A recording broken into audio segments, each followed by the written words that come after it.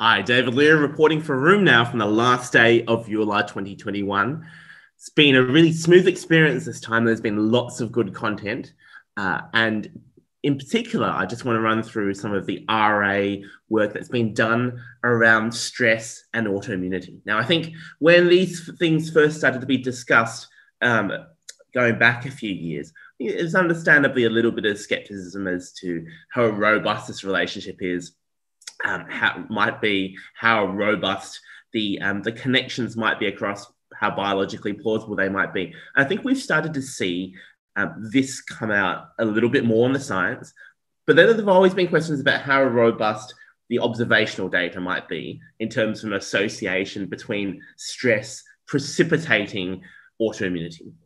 And there might be all sorts of epidemiological features which might skew the observations to see that. But we're starting to see more and more repeated observations, and importantly, in different cultural contexts as well.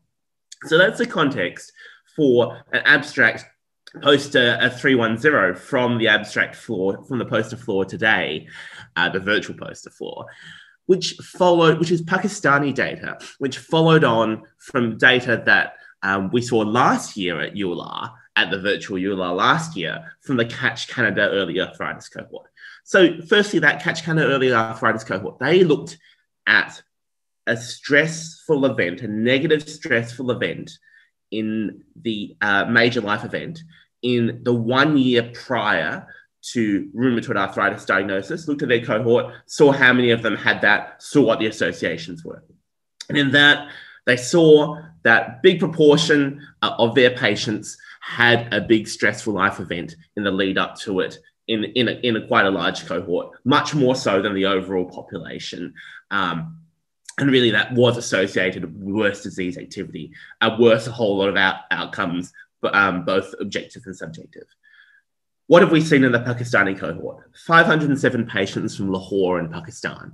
And we see exactly the same thing, that we see higher rates of a major negative stressful event in the 1 year prior to the diagnosis of rheumatoid arthritis. And this cuts across age, cuts across sex, cuts across marital status. And more importantly, this is associated with current active disease. So I think this makes us start to reflect about where the role of stress might be in precipitating autoimmunity and potentially sustaining autoimmunity. There have been some other good discussions at ULR about this, but I think this is increasingly something that we've got to look at across autoimmune diseases, but particularly in RA, and really delve in to see if we can learn some lessons from it. I'm David Liew, and there's plenty more great ULR 2021 content at roomnow.com.